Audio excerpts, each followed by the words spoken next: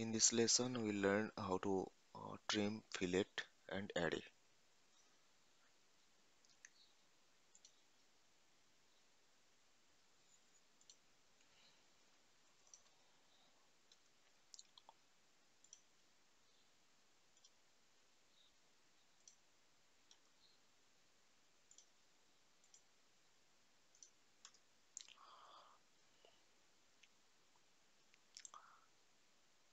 Suppose this is the line interconnecting these two parallel lines.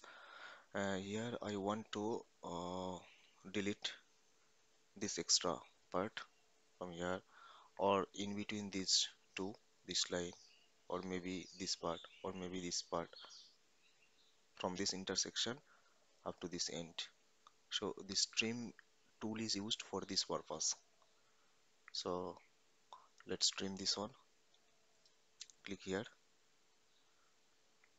trim, and then whenever you will move your cursor over any part which you want to trim, it will fade like this. So if I want to trim this person, let's click here, it is trimmed. Again, if I want to trim this part also, it can be trimmed, or this part, or this part. Suppose I want to trim this part, click here and enter. Let's see another example. Suppose this is circle. I can click trim. I want to trim inside this part or outside this. Suppose this one is trimmed.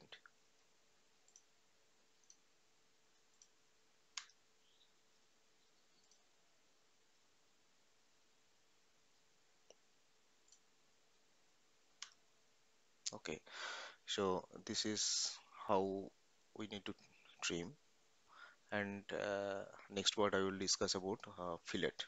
So this fillet tool is used to reduce the sharp edge. To reduce the sharp edge. Suppose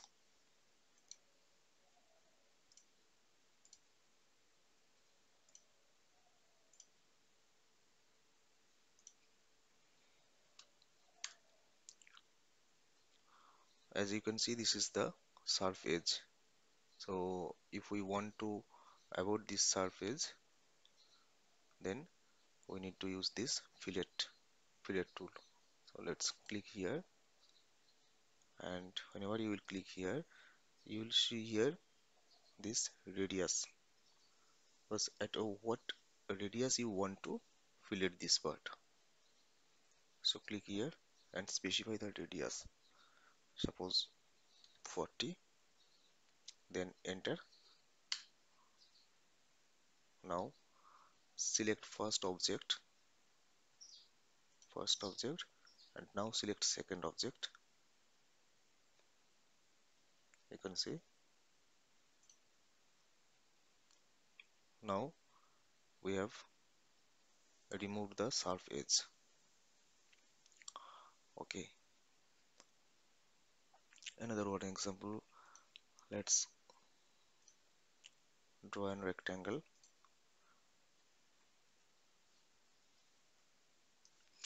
Here I want to this fillet for all four corners. So what I will do, I need to click this fillet. Then here you can see the options polyline. So click polyline, then enter radius, suppose 50, then enter, and then select 2D polyline. Select this. As you can see, all the four corners are done in a single command. So this is the fillet function. Next we will move to this array function. So What is array? To repeat any particular uh, object. Suppose let's draw the circle first. Not circle. Let's draw one rectangle over here. Okay, now I want to draw this rectangle, suppose 6 numbers or 10 numbers or multiple, any numbers of rectangles at a certain distance side by side, and a multiple row or multiple column as per my requirement. I don't want to draw every time this rectangle at different location. It will take lot of time and also maybe erroneous. To avoid this, we can use this array tool. So let's click array and select objects. So let's select this object and then enter. Okay, as you can see, this array is created. However, this is 4 by 3. We can change the number of rows or number of columns using these boxes. Suppose this is column, show 1 2 3 4. Suppose rows, we want two numbers of rows, then two numbers of rows. Okay, now let's say we want six numbers of columns. So like this we can draw the array. Suppose it is single row only, so it will come as a single row. So in this way you can change also in between distance. Here you can specify in between distance, let's say 300. Yes, the spacing is increased, and total this is 1500. Let's say this total means from here to here, so total is 1500. Let's say 2 meter. Now total distance is 2 meter. Okay, so in this way we can create array. Now close this array. If you click here anywhere, then the entire array will be selected and these options will appear here. Now let's create uh, one polar array. To create this polar array, we need to create, suppose, in a circular form.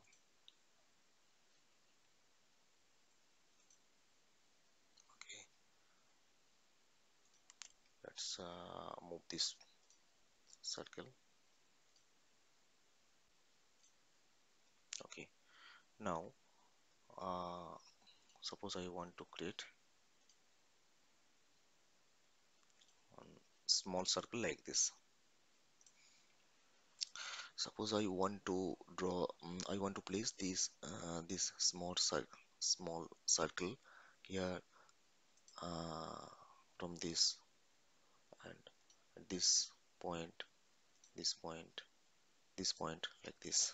But we cannot put in between or any certain interval. So for this, to simplify this, we need to use this polar array. Let's erase this all other things. So click here polar array and now select objects. So you need to select the object where you want to put this small circle. So I need to select this one, then press enter.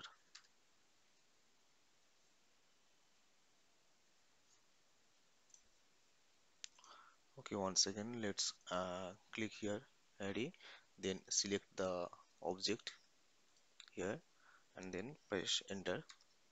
And now it is asking for uh, you need to specify center point of array. So I want this object to be put along with this circle. So you need to specify the center. Okay, done. So this array is created now. Polar array is created. So 2, 4, 6, total 6 numbers items here. As you can see, you can change from here also. Suppose I want total 8 numbers or 10 numbers. So put here 10 and press enter. You can see total number of small circle is 10 number. So any number you can change from here. So this is 5 numbers. This is 5 numbers. Also you can change uh, now it is spread over the entire circle, that is 360-degree. If I want to place all the small circles in one side only, that means within 180-degree, then you can specify here 180-degree. Press enter. As you can see, within this 180-degree, these 5 numbers small circles are there. So in this way, you can customize any number of circle. So this is total number is 15. So it will come like this and press enter. So this is how you can create polar array